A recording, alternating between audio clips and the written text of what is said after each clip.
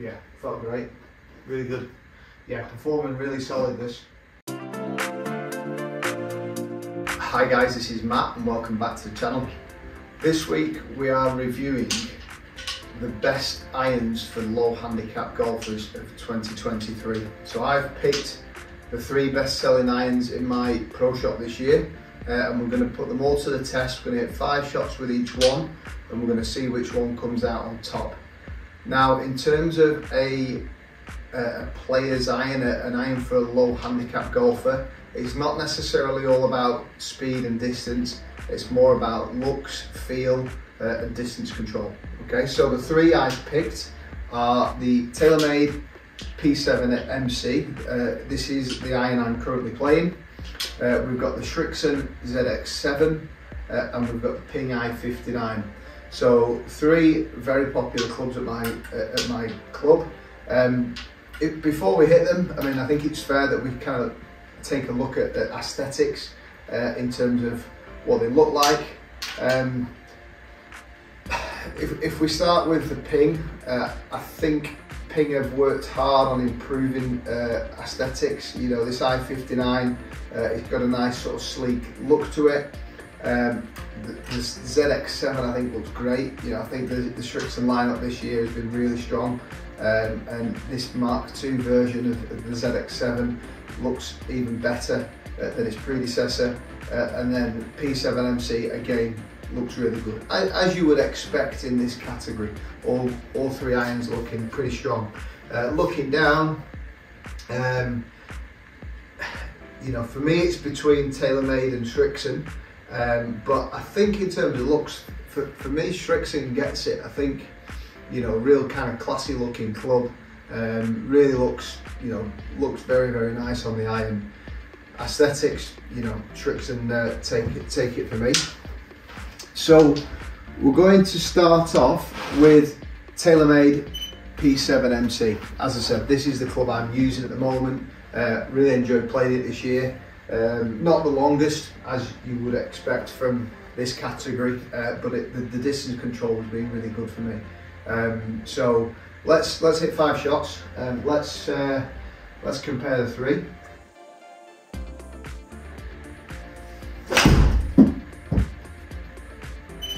So feel-wise is really good. You know, I am finding the distance control in particular has been great playing with them. Again, really solid. And you'll see there the first 2 carry distances, 156, 158. So we're getting some good consistency.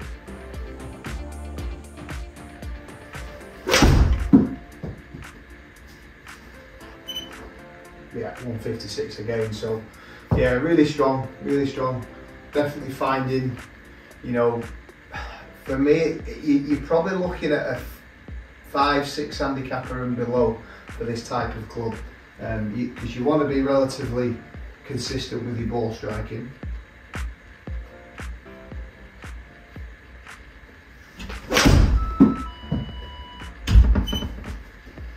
Squirted it out right, but again, 158 carry, really impressive. Just one more.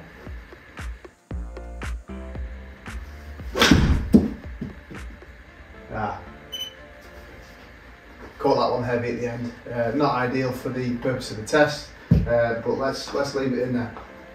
Again, you're going to find that with, you know, with these smaller heads that you're not going to get the forgiveness basically. So if you do find, you know, you kind of have good days and bad days ball striking, this type of iron is probably not the one for you. It's probably that level above in terms of forgiveness. Let's move on to the I59. So for me, it's probably not been as popular as I thought it would be, and I do think the other Ping irons have probably influenced that. The I525 was very strong, as is the I230, and I think that's impacted on the I59 sales, because it is a lovely looking club.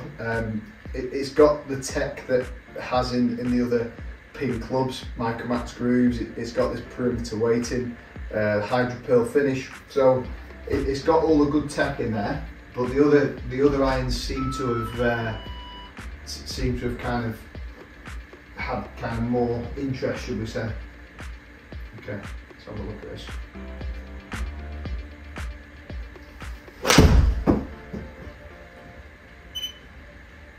So first impressions, ball speed jumped up. Feel didn't feel as good as the TaylorMade, although I'm not totally sure on the strike.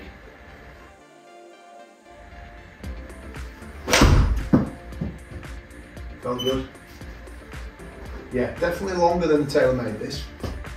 Got a good bit longer, at least 5 yards in carry. Ball speed 2 or 3 miles an hour quicker.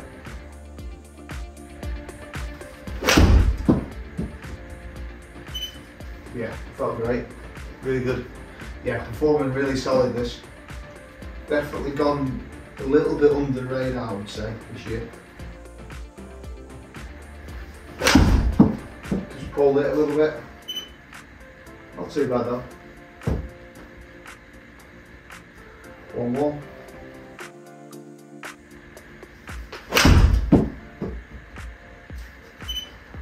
Really good. That was a pleasure to hit.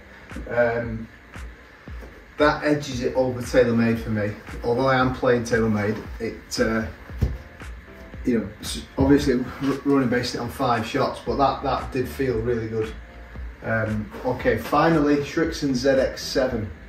Again, you know, the Srixon has been a surprise package really for me this year. The ZX5 in particular has performed really well. That has that added forgiveness.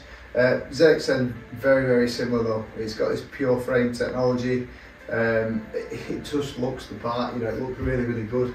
But let's compare it now against the other two. Solid. Yeah, really nice. A bit more ball speed, I think, than the other two. Good carry there.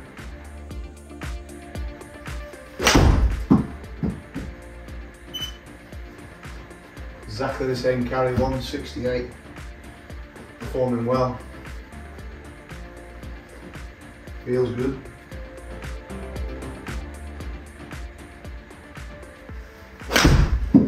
Heavy. So we are going to see a little bit of drop off, 154, a little bit of ground first, and as I said, you're not going to get that forgiveness on these this category of club.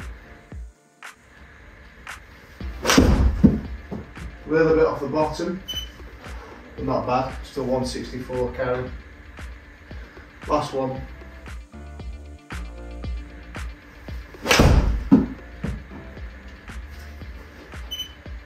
Yeah, good hit again there. So three clubs, 3 strong clubs this year. Initial thoughts are that for me, TaylorMade in 3rd position there. I think Ping and Srixon are the two that edge it for me, and I think that's more so on the distance. Okay, but let's have a closer look. Let's look at the dispersion. So if we just show all, so we've got again, you know, the TaylorMade ring in the white there. Clearly, that one heavy shot is affecting it. The other shots are all very tight together, and ZX7 circle is very tight, but missing a bit right, and then the I-59 actually looks better for accuracy in terms of closer to that centre line. Let's just take a closer look, and I actually think because that TaylorMade last shot that was really heavy, I think we just take that out just for the purpose of comparing some of the speed numbers, but we will obviously factor it in. So just going through the speeds, you know, club speed was similar, you know, 82.3 with the TaylorMade, 83.9 Ping, 84.1 Srixon. But the big thing for me is looking at the distance, the ball speed. 112, which is a little bit low to be honest. 115.1 and 114.7. So better speeds with the Srixon and the Ping, and that for me is really important, because you'll see in terms of the distances, average carry with the TaylorMade, taking out the bad one, 157, and then we got 164.2, 164.0. So the Ping and Srixon are that good sort of 7 yards longer, which can't be sniffed at really. Hence, I would favour those, because I wouldn't want such a big drop off in terms of distance. If we just look at a couple of other key numbers, launch angle, 17.7, 17.6 and 16.8. So Srixon coming out a little bit lower. Spin 5.5, 5.3 and 5.1. So yeah, spins fairly similar. Average height 82, 87 and 82. So Ping going a little bit higher. And then if we just look at the land angle, 44.8, 45.4, 43.9. And then finally side, 16 feet plus or minus, 26 feet or 14 feet. So yeah, I mean, in terms of the data, for me, it's definitely between Ping and Srixon. In terms of looks, definitely Srixon wins it for me. In terms of performance, let's take a look. Speed was the same. Srixon launching a little lower, spinning a touch low. Distance is the same. In terms of performance, for me, Ping wins that purely on it's a little higher spinning, it's a little higher launching. The land angle's that little bit steeper, so it's going to help me hold the green better. It is a close call between Srixon and Ping, but Ping just edges it. Okay, so as I said, I think this club's gone a little bit under the radar this year with the success of the i230 and the i525 last year, but this is a top performing club. Ping i59 is the winner. Thanks always for watching, guys. Do look out for some future videos. If you did enjoy it, please like and subscribe. Post any comments down below. Look forward to seeing you again very soon.